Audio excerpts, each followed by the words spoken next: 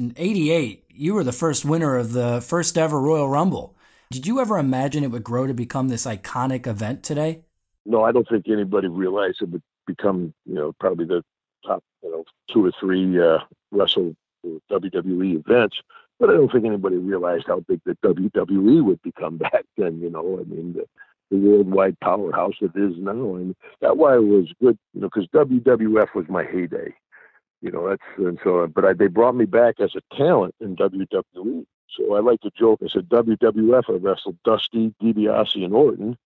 WWE, I wrestled DiBiase's kid, Dusty's kid, and Orton's kid. Right, So exactly. First I beat up the old man, then I beat up the kid. Sorry, fired up. Scared my neighbors. I bet they're used to it.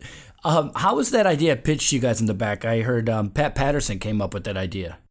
Yeah, well, actually, it's one of the easier matches to put out there. But the biggest thing to me, I was shocked I was going to win of all the people they had on the card. And that's obviously the biggest feather I have in my cap is the Royal Rumble. For me to win that, I was in shock pretty much the rest of the night. But as the mechanics of a match, it's very easy. You just got to know who goes out before you and then who puts you out. So if Lanny goes out before me, when I see Lanny go out and you're putting me out, I come over to you. I'm like, JP, put me out. Right. So it's mechanically, it's a very easy match. But to make it look good, that's why those guys are the best in the world. And I tell kids, they come up to me and they're like, hey, I want to be a WWE wrestler. I'm like, well, great. Chase your dreams, because who would have ever thought Daniel Bryan would have made it? I look at that kid, I'm like, there's no way in the world this guy's going to make it. But there's a guy who had the heart, the desire, the work ethic, and obviously became a huge star. So I tell kids, chase your dreams, but also remember this year in the NFL, there's 1,500 NFL football players. There's 600 NBA basketball players. There's probably 100 WWE wrestlers on contract.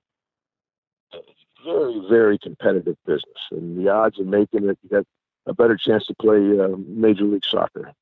Just a numbers game, That's right. And you got to have heart, work hard, and hopefully get over in the process. And be in the right place at the right time. Yeah, you got to be right. in the right place, right time. It's not like some sport where you say, okay, if you can get a 36-inch vertical jump and you can run a 4-flat, whatever, and this kind of bench press 500 pounds, you got a good shot at making it. That doesn't work in wrestling. Who would know a guy with a piece of wood and yelling hole would work? Oh, yeah!